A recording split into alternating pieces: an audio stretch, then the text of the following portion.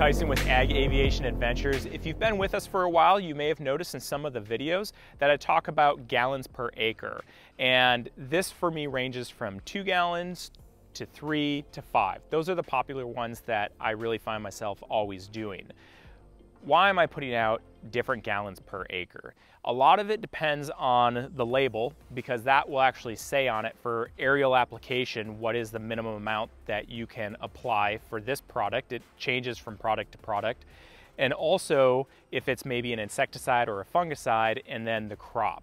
So if it's maybe potatoes or sugar beets versus wheat, something like that. So there's a few things that'll come into play, but what it comes down to is that I'm physically changing the amount of gallons that I'm putting out of this airplane. Sometimes I'm putting out 2 gallons per acre, and sometimes I'm putting out 5 gallons per acre. And how am I actually changing that? It all comes down to these nozzles right here. By the way, this is the second or third time that I've done this video.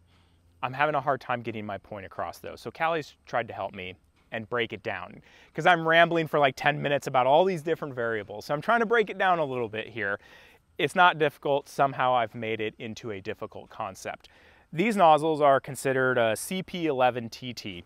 There's a lot of different manufacturers out there. There are different bodies, there are different nozzles. This is just what I'm running on this airplane. So the product comes out of the nozzle, goes straight back.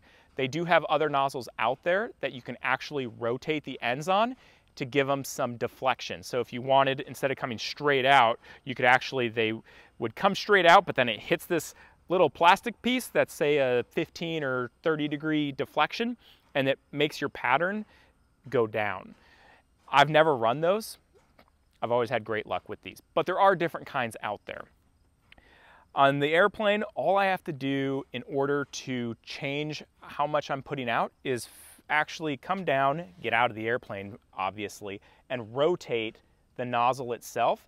I can rotate the body. I have 3 different colors that you can see, and those 3 different colors are 3 different orifice sizes. Now there are 3 variables here. I need to maintain a certain pressure, and the pump at the front of the airplane stays at a certain speed, and then I have these nozzles right here that I can set, and then they stay at what I've set them to.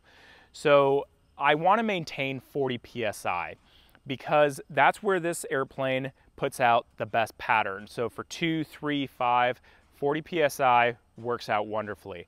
Now if I was putting out say 5 gallons per acre, and I didn't get out of the airplane, I didn't adjust anything out here, it was putting out 5 gallons at 40 psi, if all of a sudden in the airplane, if I adjusted my spray handle so that instead of putting out 5, it would go really far down at 5, if I only went down a little ways with it to put out say 2, what would happen if I didn't change anything out here is my pressure would drop dramatically.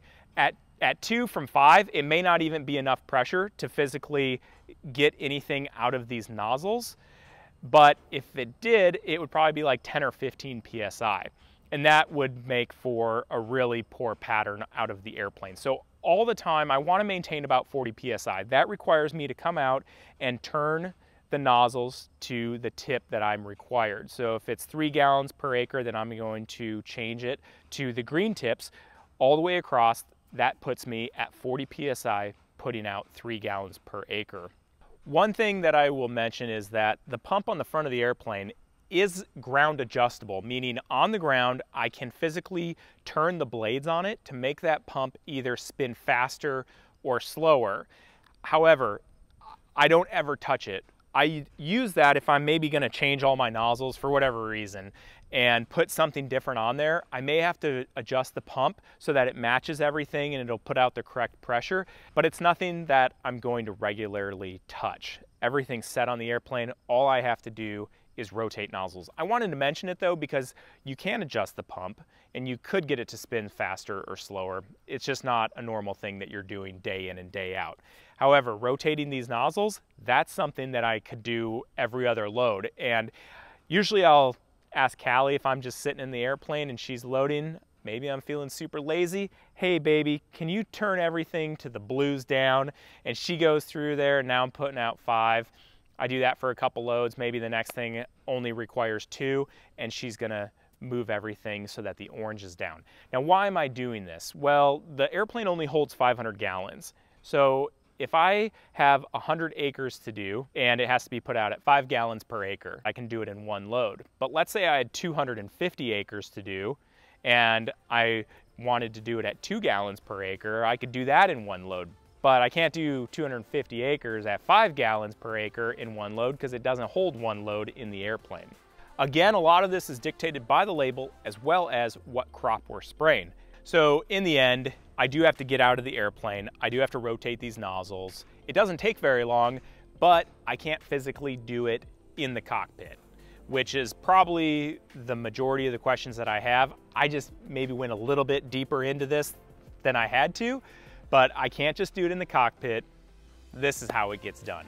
If you guys have any questions about this, feel free to ask. We're happy to answer them. Just leave them in the comments section below and we'll get back to you. Thanks again for watching. I'm Tyson. Fly low and fly fast.